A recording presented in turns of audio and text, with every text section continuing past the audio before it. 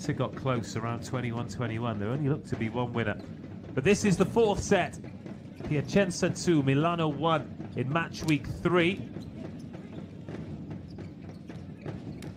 And again, Pesaresi doing well to keep the ball alive. Good rally to start, not a huge amount of these. Brizard with the set, swing from Antonov.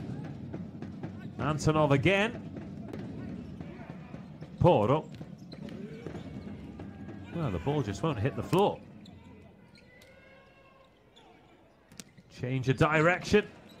Oh, great block as Lagumzia returns it for a free ball. Now, surely Milano win the first point of the set. Oh, not this time. Brizard.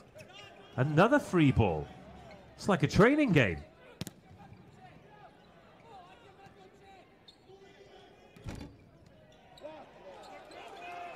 Well, another go at it here for Milano.